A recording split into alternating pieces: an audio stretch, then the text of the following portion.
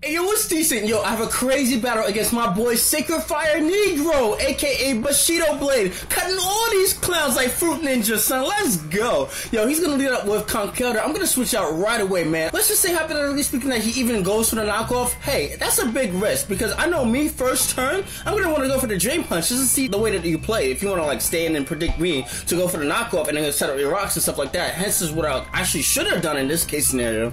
But that's alright, because he switches out into his Keldeo, and I'm just gonna reciprocate the same thing that he did. Go for the knockoff. He predicts that, hence to switch out into Keldeo specifically as he gets the Justify boost. So it got me a little bit scared. I'm like, okay, maybe this guy's like physically oriented. I have not ever seen a physically oriented Keldeo in my life before, but you know, maybe, I don't know. What am I going against? So he goes and knocks me down to 12 HP with the Hydro Pump. Now let's just say that I did not knock off Keldeo's Expert Belt. Now let's just say that he was Wise Glasses. You guys know that Wise Glasses would have actually been able to finish off the Conkelder, as where Expert Belt would have actually left it at that same 12 HP that Conkelder was holding on tightly with. So now he switches into Tangrowth. I know it's physically defensive, so I'm not going to be able to inflict any damage onto it. So I'm going to take this time to switch out into my Choice Banded Ninjask for Sleep Talk. So there's nothing that this Tangrowth can do to inflict a significant amount of damage onto something that it quad resists its main typing with. So I'm just going to go for the U-turn. It does a little under half underwhelming damage. So I'm just going to go out into my Tyranitar now to nullify his leftovers, and at the same time, because I do have the safety goggles. So just because he didn't put me to sleep right away the first turn, he went for the Giga Drain as opposed to going for the Sleep Powder.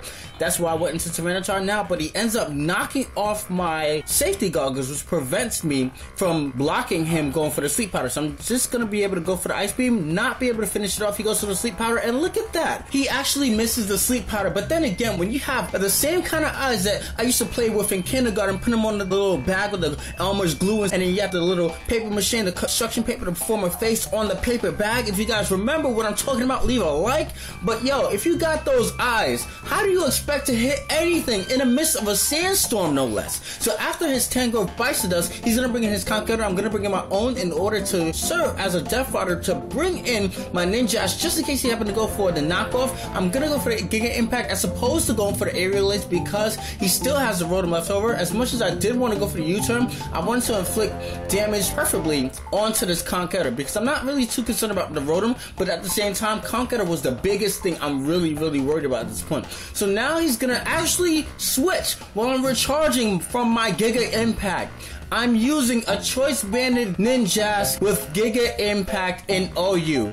Let that marinate, because it's not marinating for me. I mean, are you serious? Did I actually just inflict damage to two of the biggest OU threats with a clown Pokemon like that? So now he's gonna go for the rest, and that's a common mistake on a Choice Banded Bouffalant, because it does not matter how much ball 252 defense, 252 HP Rotom has. Bouffalant bearing a Choice Band is just gonna run through it like an Amtrak going one way, out of there like a casualty on a 10 o'clock channel 2 news, son. I mean, and then look at what he does. He brings in Conkelder. That is another mistake. Conkelder does not outspeed, and I can run through that too, man. We're sorry to inform you that Conkelder would not be joining us tomorrow because he got ran over by an Amtrak train. He's gonna bring in the Linders and try to set up a rock polish. My man is trying to run away from the threat, son, but it's not happening. No! Bouffalant says no! You know? So anyway, his last Pokemon is the Genesect, and look how much damage this head charge is gonna do. Assuming that he doesn't go for an attacking move, and he does not. Completely set on trying to set up in front of a big threat like this. Resisted. How much is that? I mean, that's an O-hit KO after Stuff Rocks and Spikes. That is completely nuts. So first Ninjask and then this clown? Then afterwards, I have the Donphan left over. I'm just going to be able to go for the Earthquake and knock this Genesect out of the way. +1 is not going to inflict anything off to a Donphan. And that was a great, crazy, out of this world, don't know what the hell is going on kind of game that I had just now with my boy SacredFireNegro. So check him out. I'm going to leave a link down there in the description. Peace. What you doing?